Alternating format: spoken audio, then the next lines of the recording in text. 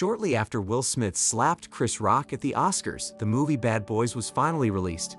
This is one of the best action comedy films of the century. If you follow the sequel, then this recap will be perfect for you. How could it not be? The chemistry between the two characters is getting better, and the plot has developed in line with contemporary comedy. There are many surprises. Watch this recap until the end. The movie Bad Boys Ride or Die begins in Miami, where we see detectives Mike Lowrey and Marcus Burnett. Mike is driving too fast through the city on their way to an event.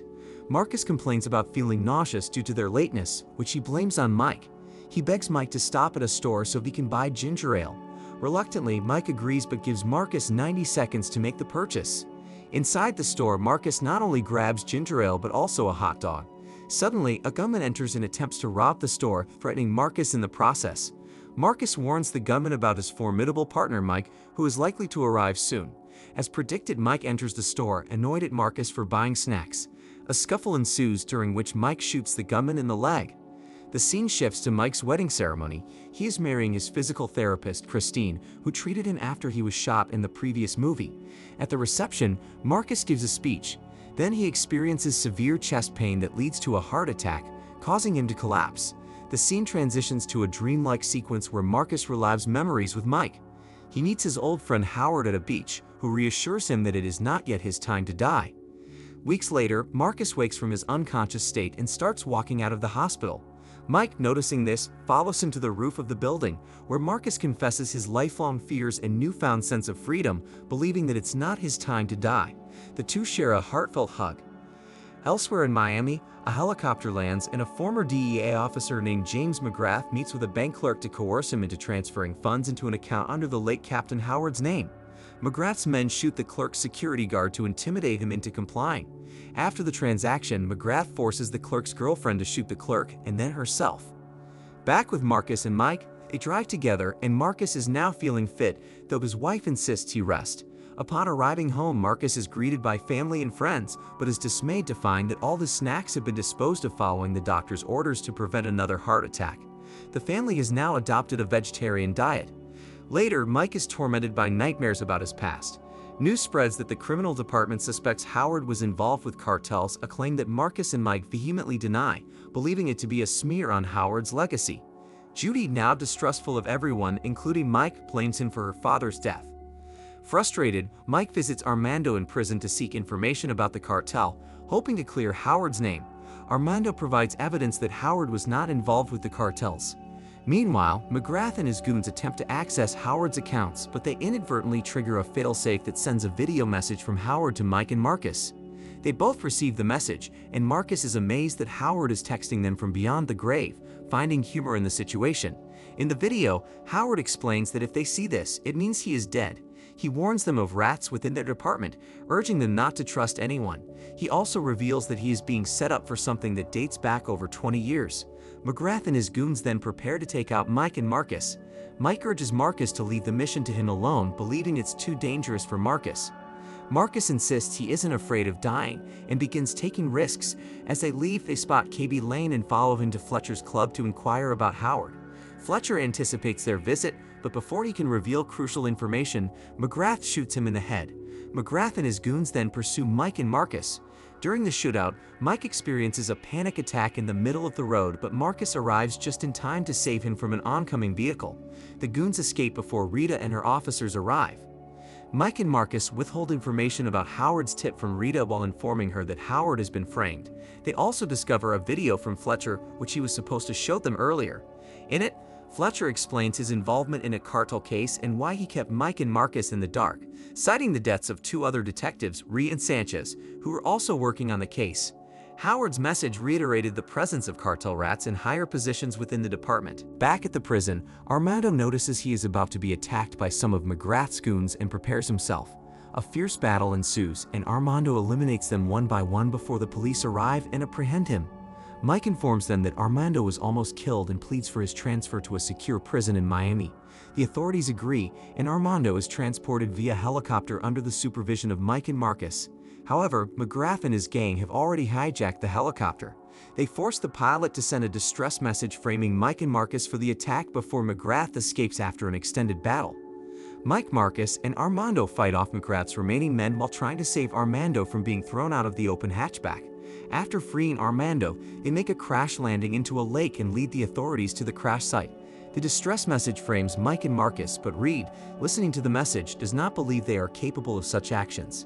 Nonetheless, Mike, Marcus, and Armando are labeled as fugitives, and McGrath places a $5 million bounty on their heads, enticing every gangster in Miami to pursue them.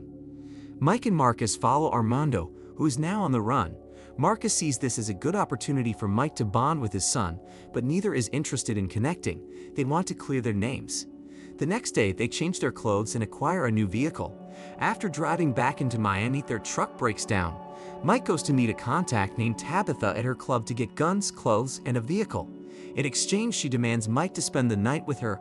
However, Tabitha pretends to help them but actually stalls to allow other gangsters to capture the trio for the bounty. Meanwhile, the cops receive a tip on the location of the bad boys. As they leave the building, rival gangsters, including Manny the Butcher, who wants revenge on Mike for injuring his hand with a meat hammer, open fire. Manny's ambitions are short-lived as the guys board a van, crush Manny into another car, and then hit him with a Molotov cocktail. The next day, they visit Doran and discover he has been secretly involved with Kelly. They are unhappy with Armando joining Mike and Marcus, but they all agree to focus on the mission at hand. During their investigation, Armando finds a picture of McGrath. He recognizes the face but not the name. Mike calls Rita to inform her about the situation and also provide proof to clear Howard's name. Meanwhile, Doran checks the security cameras at both Mike's and Marcus's houses and discovers that McGrath had sent men to capture Christine and Marcus's family. Mike tries to contact Christine, while Marcus gets in touch with Reggie to warn him about the incoming threat. Reggie takes Teresa, Megan, and little Marcus to a hidden location while he grabs his gun and puts his combat skills to use, taking out 17 goons and keeping the family safe, finally earning Marcus's respect as he is genuinely surprised by Reggie's capabilities. However, Christine is visited by Callie, who offers to help prove Mike and Marcus's innocence, but McGrath's goons have already made their way inside. McGrath contacts Mike and offers to return Christine and Callie unharmed if he surrenders Armando and all evidence related to Howard. Armando is willing to turn himself in, but Mike has another plan, knowing that Rita's boyfriend Lockwood has been feeding McGrath information on their whereabouts. Mike then calls Rita, who immediately leaves her home, but as she does, Lockwood tries to attack her. Doran and his girlfriend arrive just in time to help her. The team prepares for their final mission to resolve everything and rescue Christine and Callie. McGrath and his goons receive a call from Mike, who disguises his voice as Lockwood. Christine then confronts McGrath about the changes in his appearance, particularly his hands, but he is distracted by her questions. Meanwhile, Mike and Marcus finalize their plan and assign roles to their team. As they proceed, they discover a deadly alligator in the area. McGrath and his goons move toward Lockwood, while Mike aims at McGrath. However, he starts to have another panic attack, fearing he might hit Christine. The alligators in the water move closer to where Armando is hiding, cluing McGrath into someone's presence. Before a goon can spot him, Armando shoots, causing the goon to fall into the water and get eaten by the alligators.